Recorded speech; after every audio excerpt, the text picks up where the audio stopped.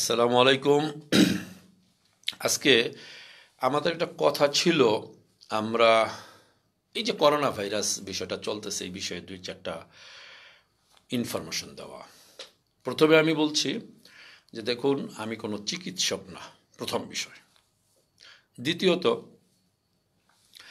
আমি কোনো ধর্মীয় ব্যক্তিত্বও না যে ধর্ম বিষয়ে ধারণা আছে। সুতরাং আমি যে কথাগুলো বলবো সেই বিষয়টা হলো যেই তথ্যগুলো পাচ্ছি এবং আমি নিজে ব্যক্তি যেই বিষয়গুলোকে মাইনা চলি। তো প্রথমেই শুরুতে আমি ক্ষমা চাচ্ছি ওই ভাইয়ের কাছে, আজকে যেই ভাইয়ের একটা ফটো তার ফ্যামিলি সহ অনেকেই আমরা ফেসবুকে প্রচার করছি তিনি ভাইরাস আক্রান্ত, তার বাড়ি এইখানে, তিনি অমুক কলেজের ছাত্র ছিলেন। আসলে এগুলো প্রাইভেসির উপর হাত দেওয়া হয়। আমি আসলে ফ্যামিলির কাছে হাত জোর করে ক্ষমা চাচ্ছি, এটা অবশ্যই যারা করছি আমাদের অন্যায় হয়েছে।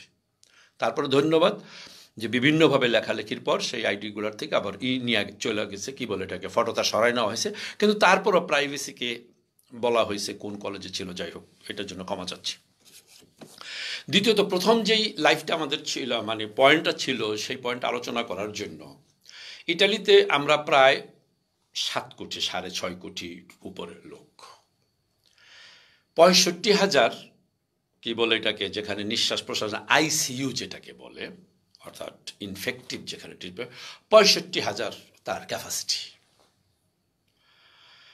এই 65,000 ক্যাপাসিটির ভিতরে তাহলে রুগী হলো আপাতত 8,000, 10,000। ঘটনাটা কি ঘটছে এটার একটা তথ্য দেওয়ার জন্য শুধু দেখেন, এই 65,000 অর্থাৎ প্রতি 1,000-এ একজনের জন্য ইটালির অনুযায়ী একটা আইসিইউর সিস্টেম আছে। তবে 80-85 ভাগ ব্লক হয়ে আছে অন্য রোগীদের দ্বারা, যারা অন্যান্য সমস্যায় ভুগতেছেন। সুতরাং এই করোনা ভাইরাস আইসা সেখানে যে চাপটা সৃষ্টি করতেছে, সেই 20%-এর ভিতরে 1,000-1,200 আসে। এখন লোক যদি হয়ে যায় 10,000, তাহলে 1,200-1,500 লোকের ট্রিটমেন্টের পর বাকি 8,000-টা কী করবে? এটা হলো মূল সমস্যা ইটালির বর্তমান স্যানিটারি সেক্টরে। এখন পৃথিবীতে একমাত্র রাষ্ট্র যেটা ইটালিতে টোটাল ইটালিকে রেড জোন ঘোষণা করা হয়েছে, এরকম কোনো রাষ্ট্রীয়ভাবে কোনো রাষ্ট্রকে রেড জোন ঘোষণা করে নাই। এই রেড জোনটা কেন ঘোষণা করা হয়েছে? আমরা আতঙ্কিত, হায় হায় আমরা মনে হয় সবাই মারা যাব, 6 কোটি লোক মনে হয় সবাই আমরা রেড জোনের ভিতরে পড়ছি। বিষয়টা তা না। রেড জোন ঘোষণা করছে ওই যে প্রথমে বলছি, 65,000-এর 20% হলো ক্যাপাসিটি, তাও ইমার্জেন্সি ক্যাপাসিটিতে দেওয়া হচ্ছে। ফলে রাষ্ট্র কিন্তু ইনডিরেক্ট বলে দিচ্ছে আমি কার ট্রিটমেন্ট করব, কারটা করব না।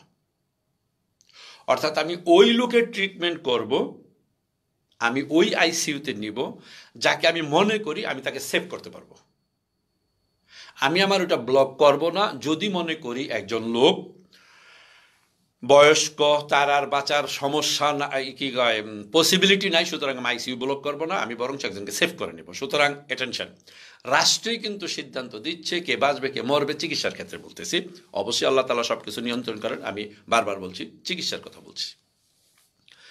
ইটালির সবচেয়ে বড় ক্ষমতা যেই রেজিওনাল লাসিও, যে স্টেট গভর্নমেন্টের লাসিও, সে লাসিওর প্রেসিডেন্ট সে নিজেও কিন্তু আক্রান্ত। ক্যারাবিনারির যে জেনারেল সেও কিন্তু আক্রান্ত। অ্যাটেনশন, তারা কিন্তু কোনো হাসপাতালে নাই। এই বিষয়গুলো আমাদের খেয়াল করা উচিত। যার যার বাসায় তাদেরকে কেয়ারটেকে রাখা হচ্ছে, তাদেরকে ইনফরমেশন দিচ্ছে।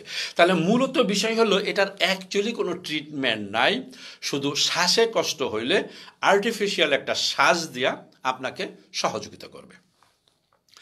একটা উদাহরণ দিতে পারি। বিষয়টা কি? বিষয়টা মনে করেন, আবার বলছি আমি চিকিৎসক না, আমি ধর্মীয়ভাবেও না। উদাহরণটা হলো এটা, মনে করি একটা গাড়ি রাস্তায় চলতেছিল, হঠাৎ সেলফ বন্ধ হয়ে গেছে। আপনি দেখবেন অনেক সময় 3-4 জনের ধাক্কা দিয়া গাড়িটাকে স্টার্ট করা, ধাক্কা ধাক্কা ধাক্কা দিতেছে, পরে স্টার্ট করে দিয়েছে, পরে সে চললো।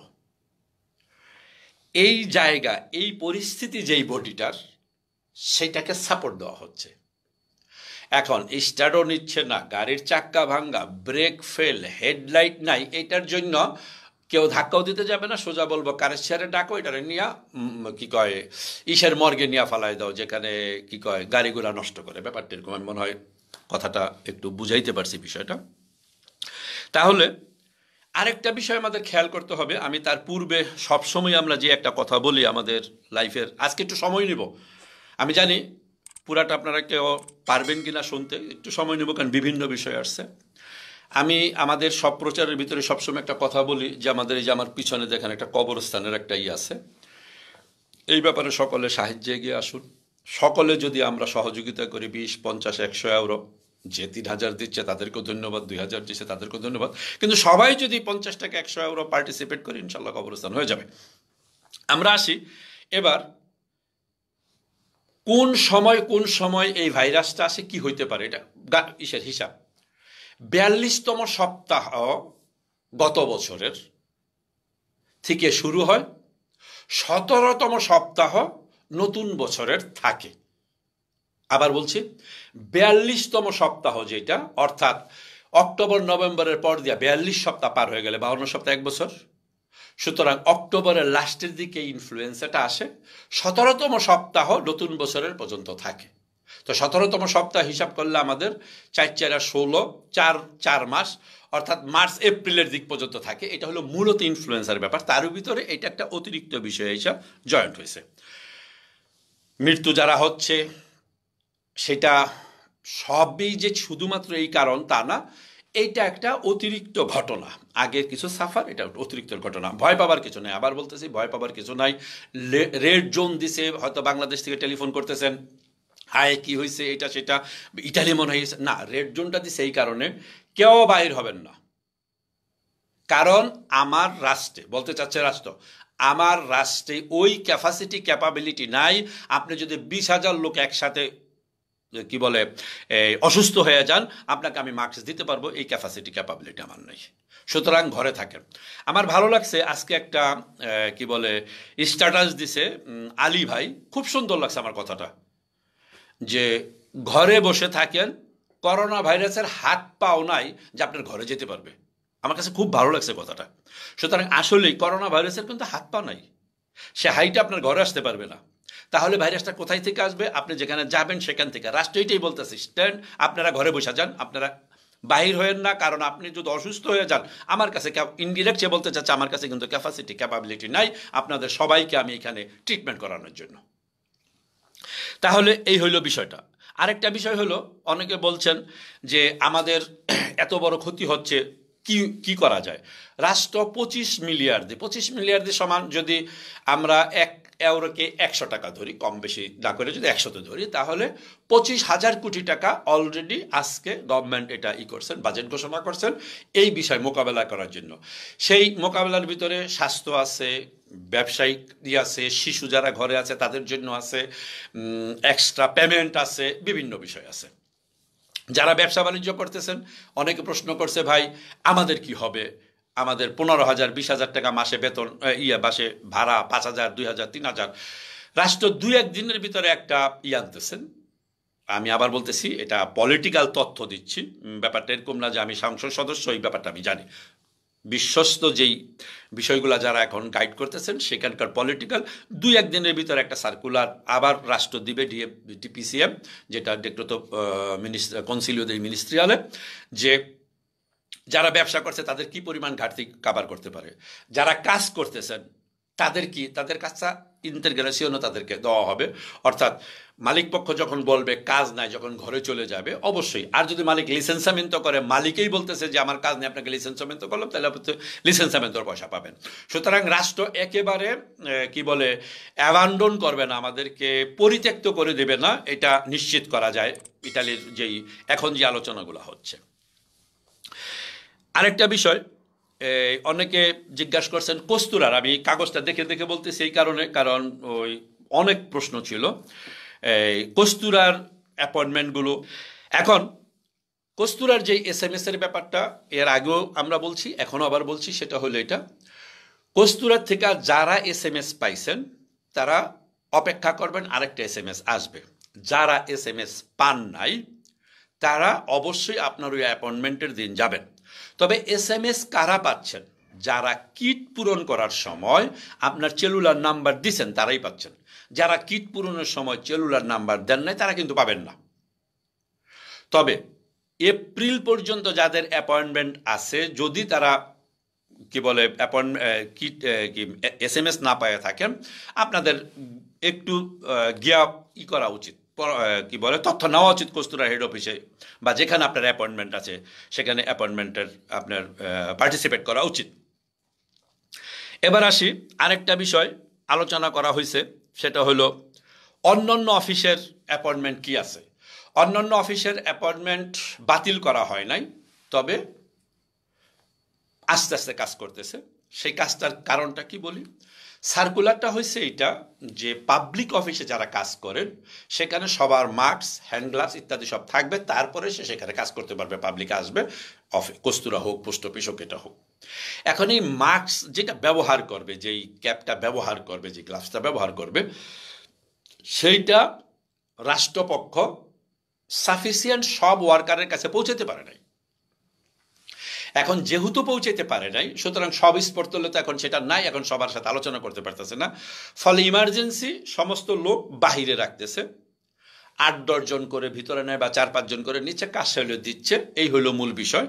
কাজ চলছে ধীর গতিতে। প্রায় 15 দিন পূর্বে আমরা এই ব্যাপারে একটা কথা বলছিলাম, 10-15 দিন পূর্বে, যে 30 দিনের জন্য রাষ্ট্র কোনো কৈফিয়ত দিবে না, সেই ঘটনাটা এটা আসতেছে। তো দোয়া করি সবার কাজ যাতে খুব সুষ্ঠুভাবে হয়ে যায় এবং কোনো প্রকার সমস্যা না হয়। আরেকটা বিষয় আছেন বাংলাদেশ থেকে আসা এবং বাংলাদেশ থেকে যাওয়া, এই বিষয়টা অনেকে জানতে চাচ্ছেন।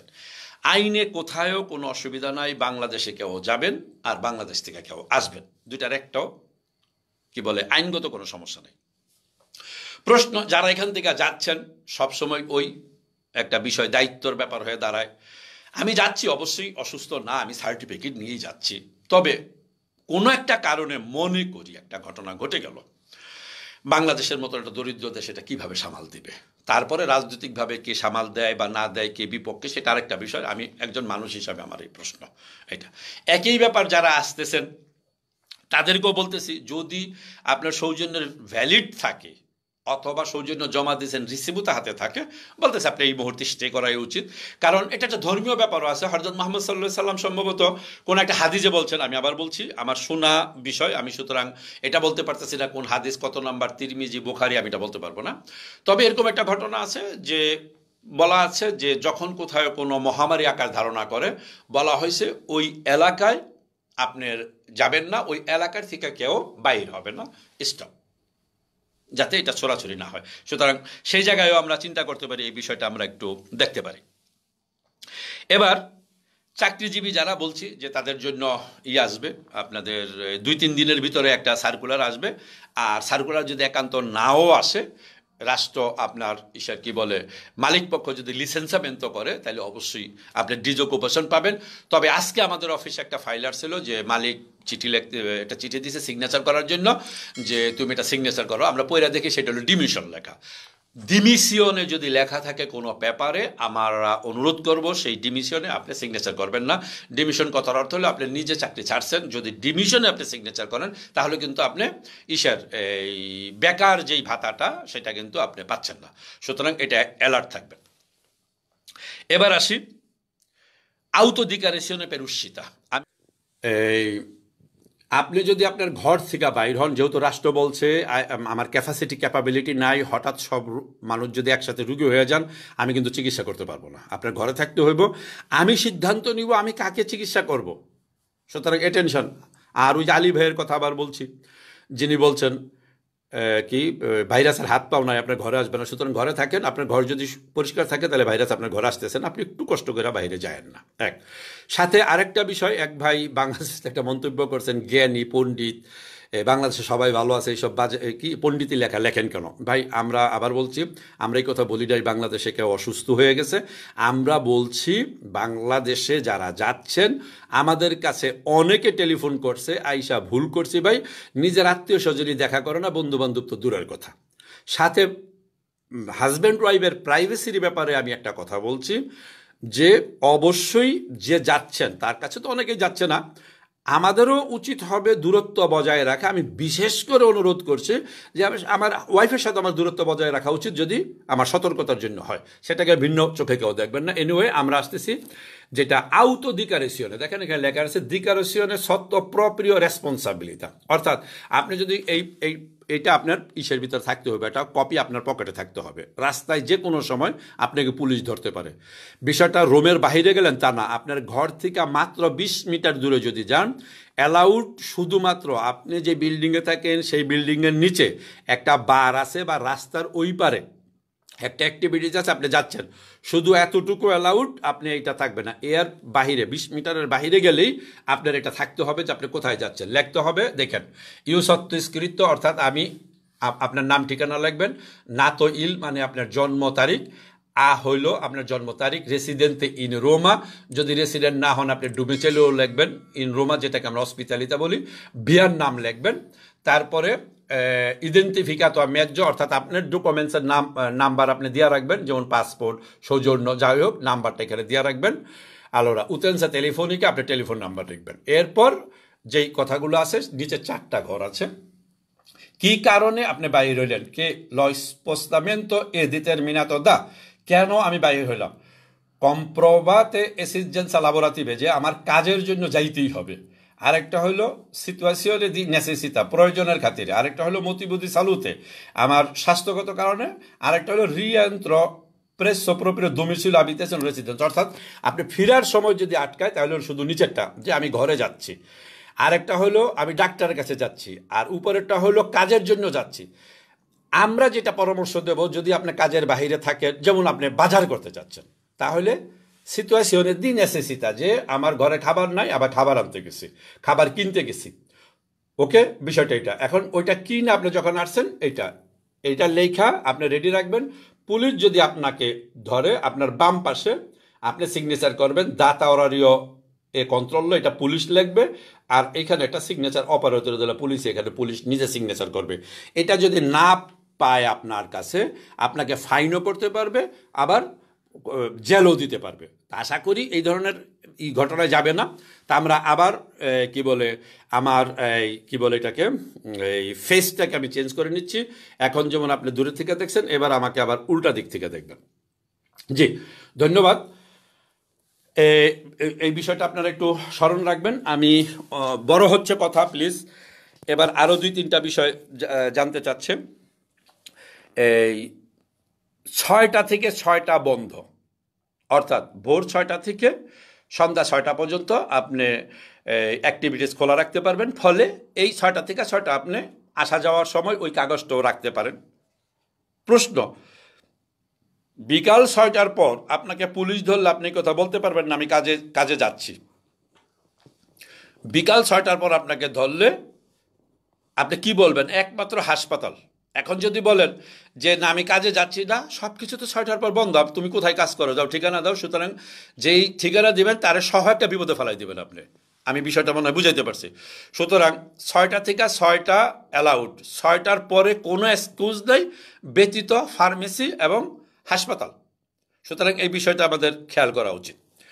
এবার আসি 6টার থেকে 6টা যেহেতু খোলা, কি বলে অ্যাক্টিভিটিস সহ ইত্যাদি।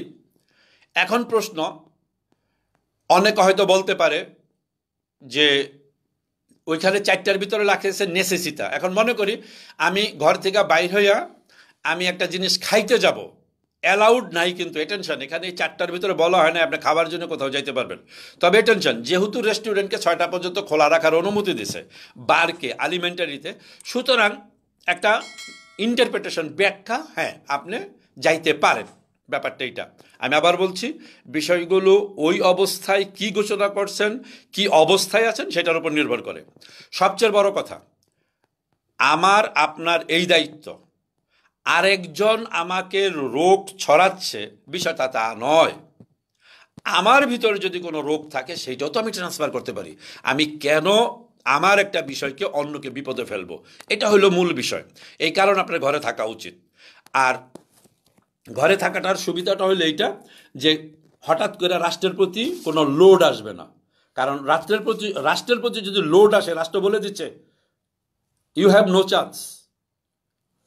General of Carabani, he is in domicile treatment. President of Regional Lazio Governatore, anche lui sta dentro casa sua, non in ospedale. Attenzione. সুতরাং এটা কিন্তু বিরাট তথ্য দেওয়া হচ্ছে নাগরিককে। সুতরাং আমি আমার হোমোজিক্যাল একটা চিন্তা কইরা আমি ঘরে একটা রোগ নিয়ে আসবো বা আমি রোগটা বাজায় নিয়ে আসবো, এটা উচিত হবে না। আবার বলছি, রেড জোন টোটাল ইটালির অর্থ এই না যে সমস্ত ইটালিতে যান ছড়াই গেছে, না। রেড জোনের অর্থ হইল আপনি নিরাপদ জায়গায় থাকেন। তার কারণ হইল কোনো অবস্থাতে যদি আপনি এই অসুস্থ হয়ে পড়েন, আমার কিন্তু ক্যাপাবিলিটি নাই, আমার কিন্তু সর্বোচ্চ ক্যাপাসিটি এতটুকু। এবার আসি, এই ভাইরাস ওই একই কথা কিছু রাজনৈতিক ব্যাপার হয়ে দাঁড়াইছে। যেমন আজকে জার্মান ঘোষণা করছে 60 to 70% জার্মানিরা নাকি এই রোগে আক্রান্ত হবে। আল্লাহ মাফ করুক, আমারে করুক, জার্মানিকে করুক, সবারই করুক। স্বভাবত কারণ একটা প্রশ্ন থাকে, আচ্ছা আক্রমণ করবে এটা 60-70%, এই নাম্বার কোথায় থেকে পাইল? কালকে তো এটা শেষও হয়ে যেতে পারে, বা এখানে তো রাষ্ট্র ব্লকও দিতে পারে যে যেখানে ছাটকে যাও। তাহলে কেমন যেন বিষয়টা হয়ে যাচ্ছে, 60-70% জার্মানি এই রোগে আক্রান্ত হয়ে যেতে পারে। এটা কেমন ধরনের কথাবার্তা? সুতরাং এই জন্য বলবো কিছুটা পজিটিভ নেগেটিভ, কিছুটা পলিটিক্যালি হচ্ছে এই বিষয়গুলো নিয়ে। আরেকটা বিষয় অনুরোধ করব, সেটা হলো এটা, যারা ধূমপান করি, আমি কথা বাড়াবো না, শেষ করে দিচ্ছি। যারা ধূমপান করি, এখন ধূমপান শেষ করেন। অনুরোধ করব ধূমপান ত্যাগ করেন, কারণ এই রোগটা নিঃশ্বাসে ফুসফুসে কষ্ট দেয়। আর যারা ধূমপান করে তাদের প্রায় 25% কি বলে এটাকে, লাংস কাজ করে কম। ধূমপান বাদ দিই, প্রচুর পানি খাই, কারণ কিডনি যেটা আর কি, যেটা ফিল্টার, যে ফিল্টিং করে, সেই ফিল্টারটাও আমাদের পরিষ্কার রাখা উচিত। অর্থাৎ ওই পরিমাণ পানি খাওয়া উচিত, এটা আমার পরামর্শ। মিনিমাম যাতে 4 বার প্রস্রাব করতে হয় দিনে, মিনিমাম যাতে 4 বার প্রস্রাব করতে হয়, ওই পরিমাণ পানি খাওয়া উচিত। তাহলে 4 বারে আপনার একটা হইলো, কি বলে এটাকে, ফিল্টারটা পরিষ্কার হইলো, ছোটোখাটো ভাইরাসে বাইর করে পারবো। সকালবেলা একটু এক্সারসাইজের চিন্তা করি, বেশি না, 5 মিনিট ব্যায়াম করি, সুন্দর করে একটা হালকা গরম পানিতে গোসল দিই, কাপড় চোপড় চেঞ্জ করে যদি কাজ থাকে যাই, কাজ না থাকলে ঘরে বসে থাকি। এই হইল আমাদের পরামর্শ। আমি দুঃখিত আপনাদের প্রচুর সময় নষ্ট করলাম। সকলে সুস্থ থাকবেন ইনশাল্লাহ।